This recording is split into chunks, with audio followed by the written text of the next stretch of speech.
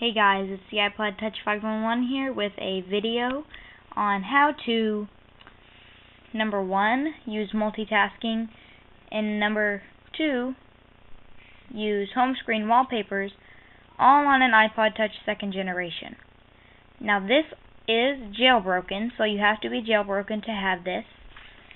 Alright, now many iPod Touch and iPhone 3G users were not very happy with the iOS 4 software because they did not have multitasking and home screen wallpapers. But I'm going to show you how to use these features on a jailbroken iPod. 2nd generation. To prove that I am jailbroken, I do have the Cydia icon right there. I'm not sure if you can see it, but there it is.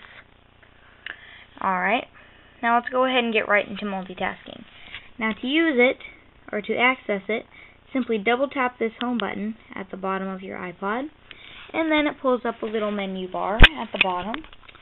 Now before we get to that, let's scroll over to the left, and then you have iPod controls in the middle,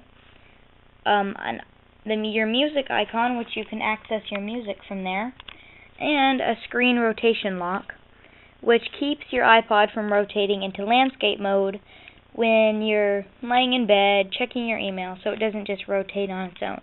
That can be annoying sometimes. It's happened to me before. I'm sure it's happened to you. And that's pretty helpful right there. Alright, now let's get to the real part of multitasking, which all iPhone and iPod users were very excited about. Alright, say I'm playing in a game. Say I'm playing Monkey Ball. Alright, now I decide I want to go to Safari. Double tap your home button, and then the menu bar comes up. Tap on Safari, and then it just brings you up to Safari. Now that is very helpful if you are a big multitasker, and you can do that with other apps and stuff. Alright, now let's go into home screen wallpapers. As you can see, I do have a home screen wallpaper in the background.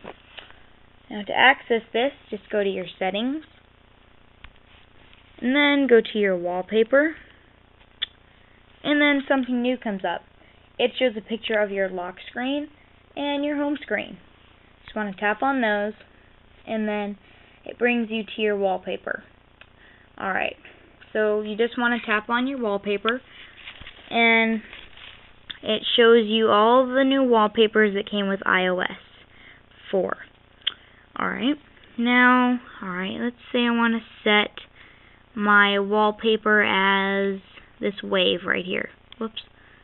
Just tap on the wave, and then it comes up as normal. But when you hit set, it says set lock screen, set home screen, or set both.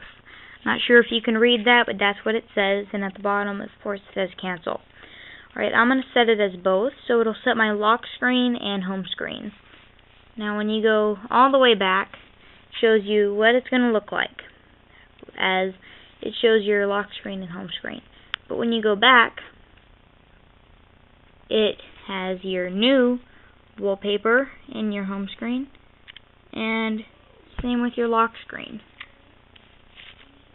And that's pretty much it with home screen wallpapers and multitasking.